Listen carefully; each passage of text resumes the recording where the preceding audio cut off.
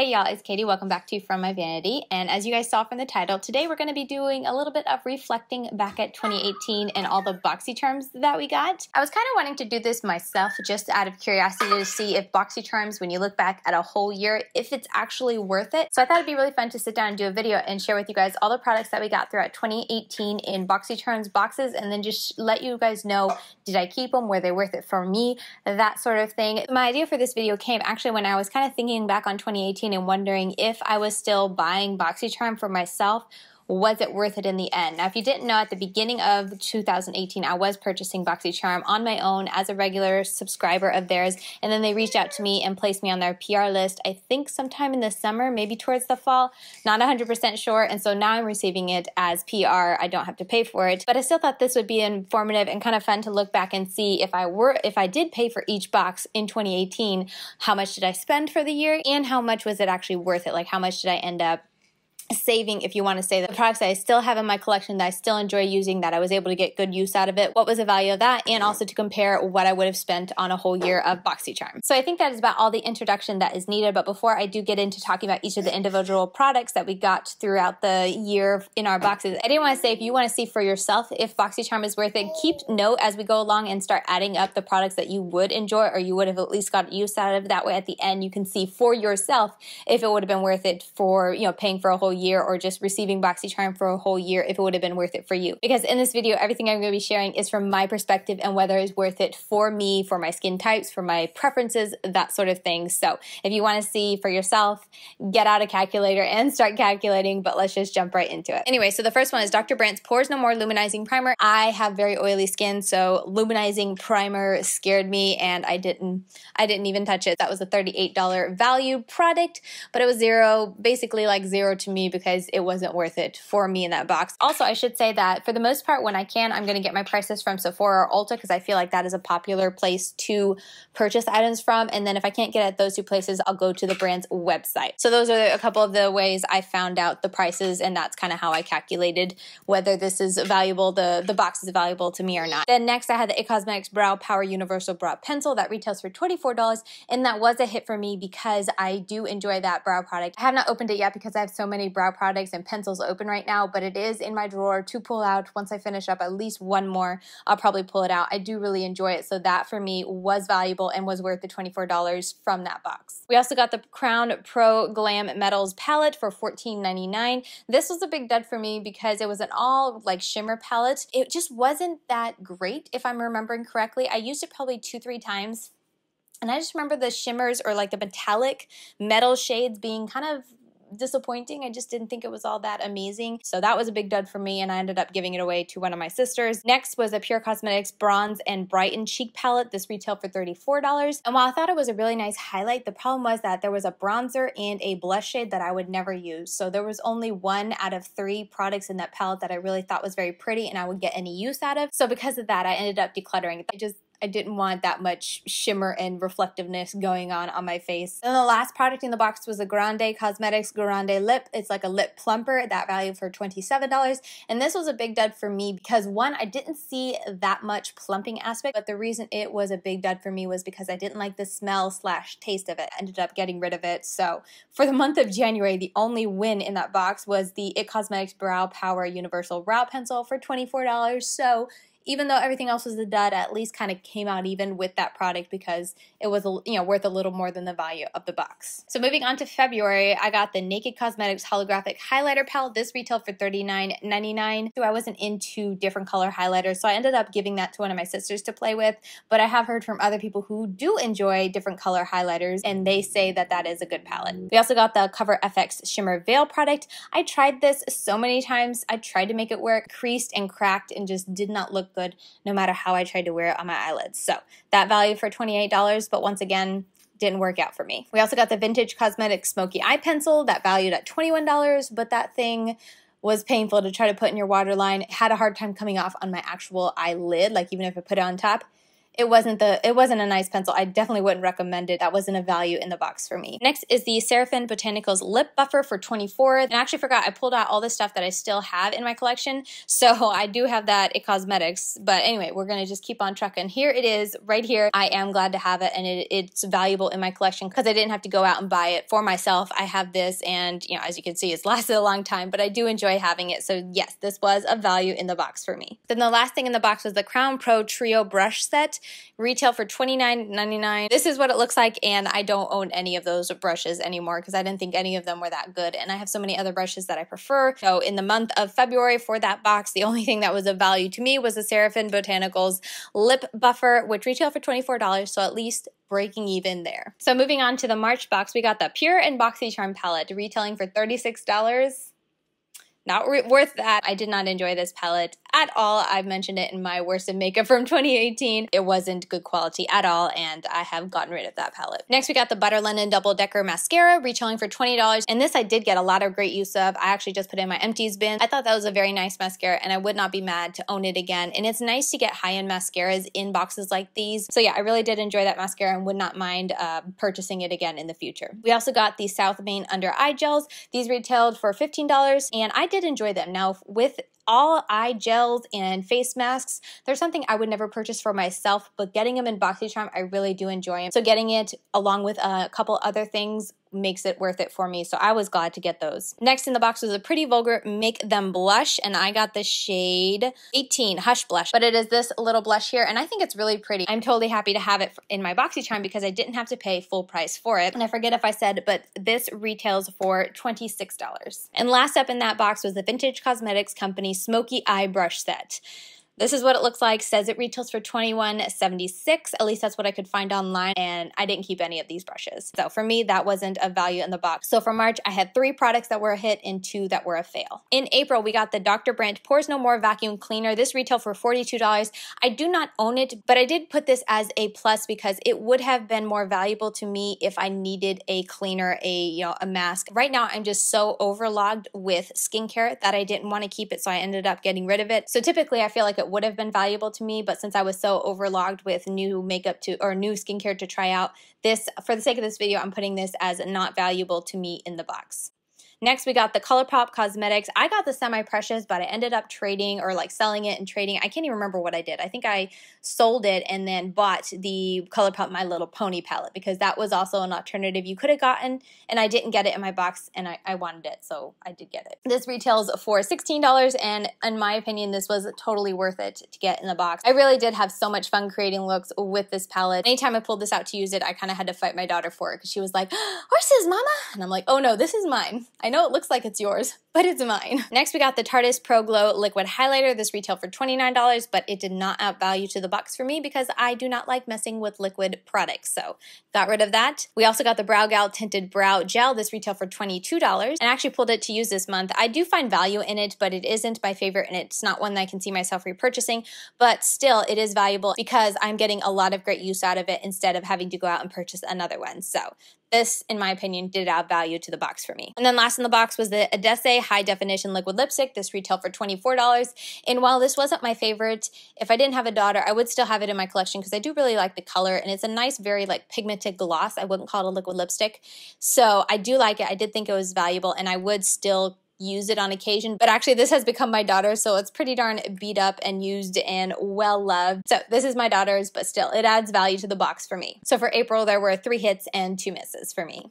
Moving on to May, we got the CoverFX Blurring Primer for $38, this little baby right here, and this did add value to the box for me because obviously I still have it and I do use it on occasion, so it's nice to have this for a fraction of the price. We also got the Aesthetica Pro Brush P12 Brush. This set at retail for $27.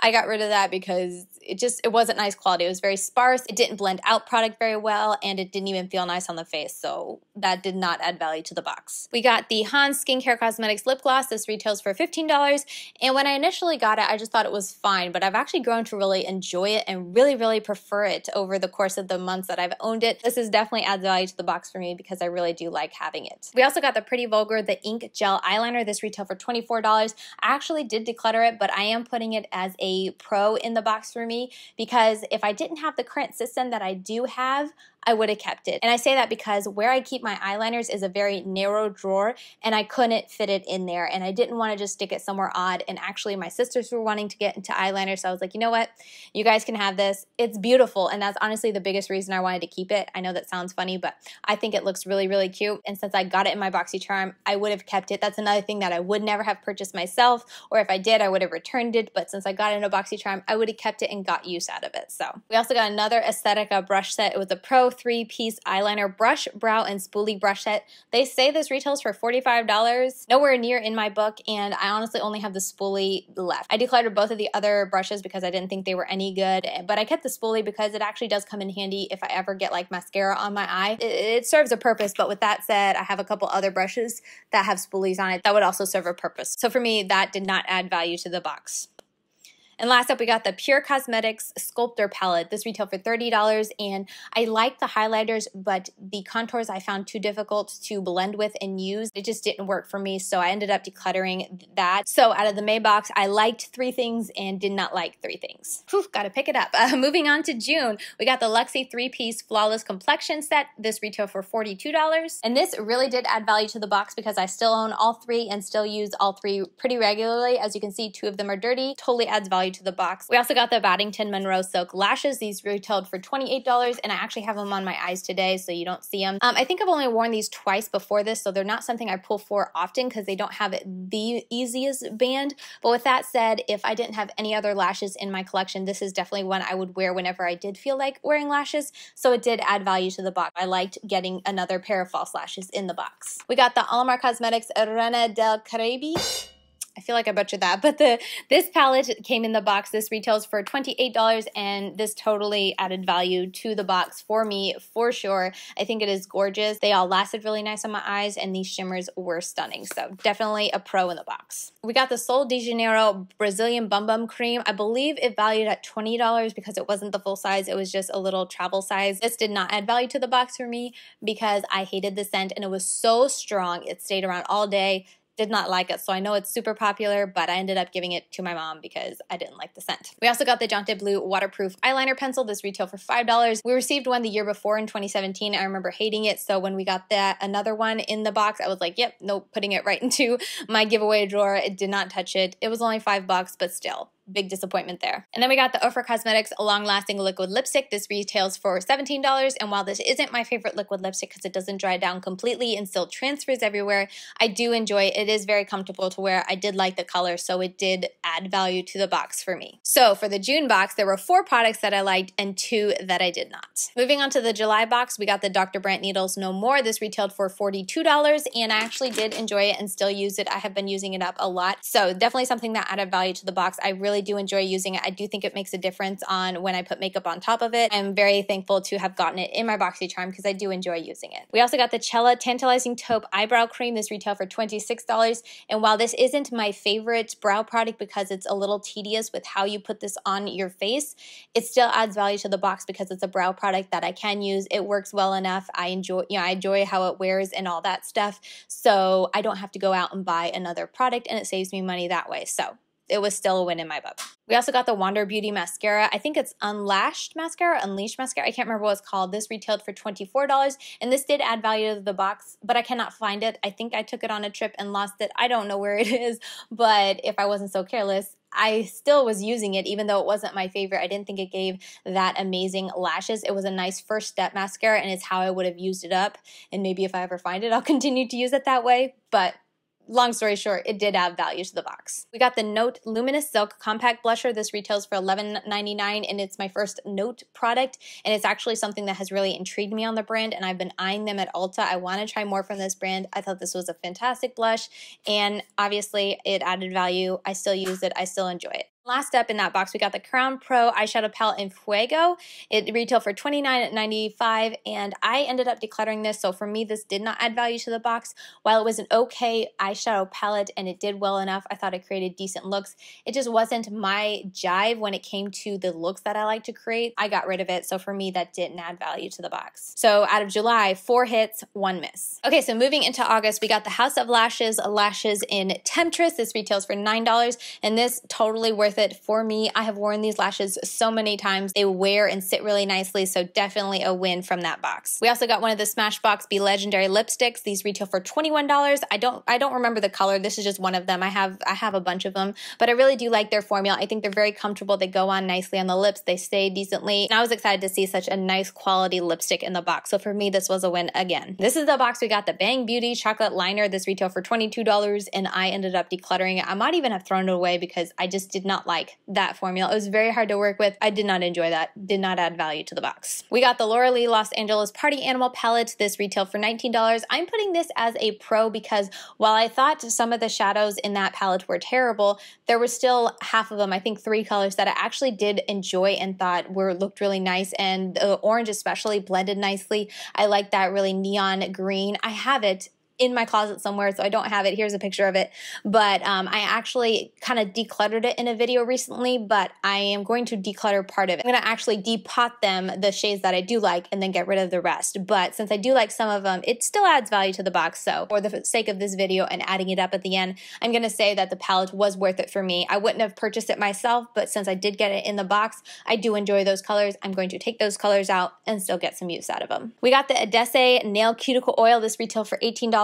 And I actually never use this because I wear press-on nails a lot and I don't want to put oil on top of that. But if you cannot see, this is empty because my daughter loves to use it. She started out using it pretending it was like nail polish and she would paint her nails, but she actually has really dry cuticles and she has a bad habit of picking, so we've been trying to help her break that habit before it gets too bad. So we've been letting her put this cuticle oil on her nails, and it's been helping that, keep them soft so she doesn't need to pick. So this actually turned out to be a value in the box because my daughter used it and enjoyed the process of putting it on, but I do think it also helped nourish her cuticles and make them softer. So $18, it was worth it. Surprisingly, I didn't think it would be for me, but we did use this all the way up. And last, we got the Wander Beauty eye masks for $25. There were 3 of them in this little $25, value. And as I said in the beginning, this did add value to the box for me because I do enjoy having gel masks to use when I kind of want to have a little pamper. So while this wouldn't be something I purchased for myself, it did add value to the box. So 5 products were a hit from that box. 1 product was a no. Moving on to September, we got the Laura Geller Baked Blush and Brighten in the shade Tropic Hues, and this retails for $28. I have found that I really do like this, and I actually enjoy having it in my collection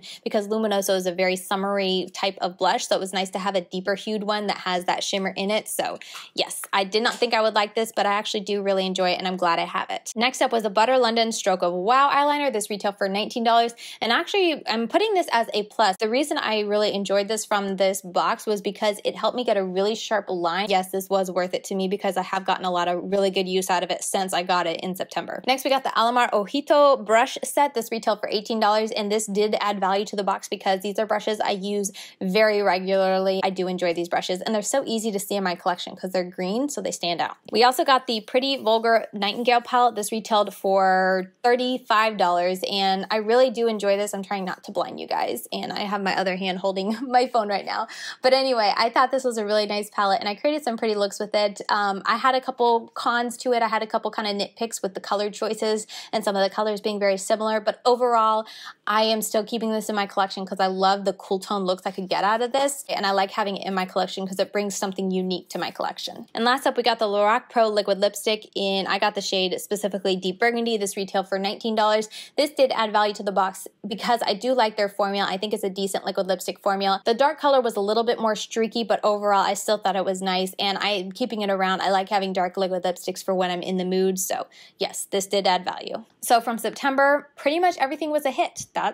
I think that's the first one from the year, but yeah, I liked everything from that box. Okay, so October was a little weird because 2 products were actually missing from my box. I was supposed to receive the Ahave Mineral Hand Cream that valued at $10, and if I had received that, I would have gotten good use out of it because I would have used it for my daughter, so I'm putting that as it would have been a plus for me. And I also should have gotten the Briogeo Don't Despair Repair Moisture Leave-In Mask for $16, and again, I would have gotten good use out of this because I would have used it for my own hair, and I like getting those type of things in boxes because that's definitely, hair is something I don't like to to spend my own money on. So $16 would have been worth it. We got the IT Cosmetics Superhero Mascara in that month's box. This retails for $24. I'm actually using it right now. It's really nice, so yes, it did add value. We also got the Kat Von D Everlasting Liquid Lipstick. This retails for $20, and I do enjoy having it. I got the shade Bow and Arrow, and while it's deeper on me than I thought it would be, I do like it. I like having another one of her colors. And then we also got the PUR Cosmetics Midnight Masquerade Face Palette. I really enjoyed the face side of it, but all the eyeshadows I did not enjoy. There was so much glitter fallout. It was all mainly shimmer or glitter. There was only one shade that was matte, so I ended up decluttering that. That retailed for $38, but it did not add value to the box for me. So for October, 4 hits, 1 miss. November box, we got the Luxie Luminous Eye Brush Set. This had a 4-piece set and it retails for $30. I could have sworn to you I had all 4 here, but I'm only holding up 3, so maybe my daughter came and walked off with 1. But I did keep all 4, and I really do like them. I think they are fantastic, and they are so well used in my makeup collection. $30, totally worth it in the box. I also got the Farah Brushes Galaxy Gold Tweezers. These retail for $12, and I feel like I've raved about them so much, and I still really do love them. I love the double-sided aspect. It's weird to get excited for tweezers, but I got super excited for this. In this box, we also got the CoverFX Glitter Drops. These retailed for $44, but they didn't add value to the box for me because I don't like to deal with the cream and liquid cheek products. We also got the Botanicals Pro Makeup Brush Cleaner, and this retailed for $12, and actually have like a drop left. So I've already gone through it. I got this in November, so definitely I went through it very fast, but I really did like it. It worked well enough, did not work for liquid products, but worked really nicely for my eye brushes. And then last up in that box was the Ace Beauté's Grandiose Palette. This retailed for $24.99. This was a decent palette quality-wise, but for me, it's just not my colors. It wasn't something I was going to keep around, so after I did the review, I already went and put it in a box to pass on to one of my sisters to have, so for me, this didn't add value to the box. So for November, we had 3 hits and 2 fails. And then last up for December's box, we got the Cosmetics Detox Charcoal Mask. This retailed for $30. I have it. It's in my bathroom. I forgot to bring it out, but I have been using this. I will continue to use it up. It did add value to the box because it was nice to get another, type of mask that I didn't have to spend money on. So I do enjoy it. I do like that we got it in the box. We also got the Pretty Vulgar Powder Room Translucent Powder. This retails for $32. And while it's not something I can just throw on my face whenever I feel like it, I definitely have to be aware of the foundation I'm wearing because I did find that it oxidized my foundation and made my foundation get darker. But for the purposes of this video, I am still currently keeping it in my collection, and I did enjoy it. I thought it set my under eyes very nicely, my face very nicely, so it was a hit. We also got the Tarte Tarteist Shimmering Lip Paint. This retailed for $20, but it was a fail for me because I don't like shimmery metallic lip products, lip paints. No thank you. I put that in my giveaway box. We also got the Botanicals Lip Pencil that also went into my giveaway box. This retailed for $12, but I'm just not big into lip pencils, so I didn't even touch it. And last up was a Suva Beauty Protégé palette. This retailed for $34, and I actually really do like this palette. I have to be careful because one is Shattered, the highlighter. This is my first product from Suva, but it's definitely intrigued me to try more from the brand, and for getting it in Boxycharm, it was totally worth it in my book. All right, so there you have it. That's everything that I received from Boxycharm in 2018, and I've already gone ahead and added up the total. Before we do that, I want to say that I'm going to look at this from the assumption that I paid for all the boxes. Now, before I got on the PR list, I was, as I said, a regular subscriber of Boxycharm, and at the time, I was paying for boxes 3 months at a time. I didn't want to commit to a whole year. 3 months was just like my sweet spot, so I was paying, I think it was $59 for 3 months, and adding that up for a whole year, that would have been $236 towards Boxycharm for the entire year. And I went through and added up all the products that I said were a hit for me from the boxes, and the value of those products was $897.99.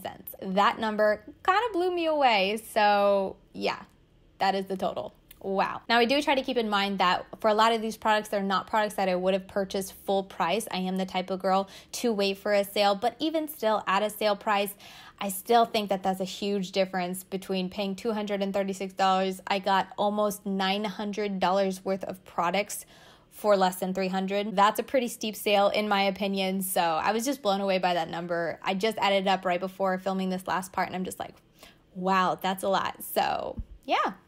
What do you guys think? I'm kind of blown away by that number. I feel like especially for Boxycharm, people always talk about, oh, I didn't use this and I didn't end up using this, and just, you always hear about the fails from Boxycharm, I feel like, but still, if you really think about it and look at everything that's a win and do the math like I just did, that's a pretty good deal in my opinion. What do you guys think? So yeah, that is about all that I wanted to cover in this video. I hope you guys enjoyed it. Let me know down below if you were keeping track. What was your total of products that were a hit for you? What was the total value? But yeah, I thought this would just be a really fun video to sit down and share with you guys, kind of look back at everything we got in 2018 and look at the value of it. And I feel like, in my opinion, for me and my purposes and why I enjoy Boxycharm, it is totally worth it for me. So let me know what you guys think down below. But that is going to do it for this video. I hope you guys enjoyed it. I hope it wasn't too long-winded, but I will see you very soon in my next video.